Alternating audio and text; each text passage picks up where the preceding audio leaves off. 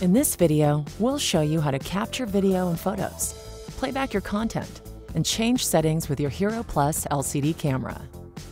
To capture video, power the camera on and press the shutter button.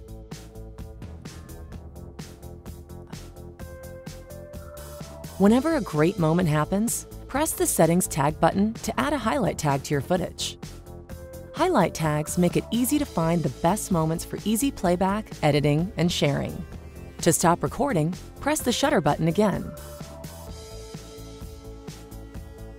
To capture a photo or a series of photos, open the Modes menu and select the mode you want: photo, burst, or time-lapse. Press the shutter button.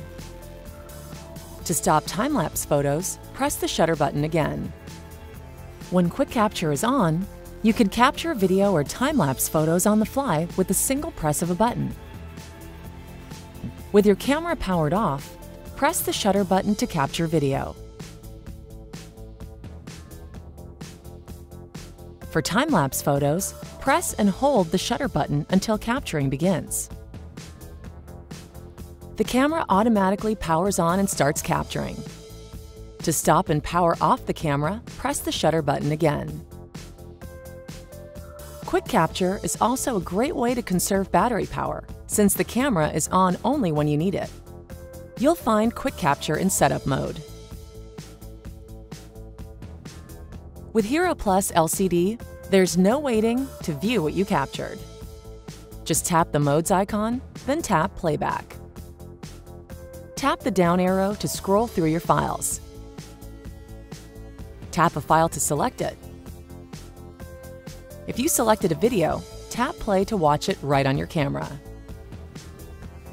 If you caught a great shot, press the Settings tag button to add a highlight tag so you can quickly find this moment later during editing.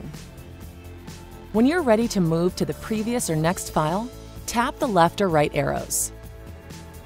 When you're in playback mode, video trimming lets you create short clips of your favorite shots from your video files. Clips are saved as new files that you can share through the GoPro app or use during editing in GoPro Studio. First, select the video that contains the moment that you want to share. Tap play to begin playing the video.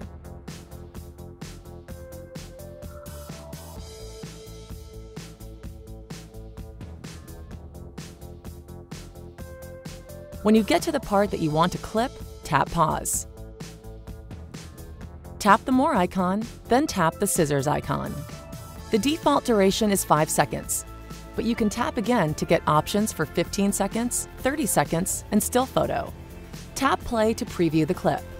If you didn't get the start or end point quite right, just tap the forward or backward arrows at the top.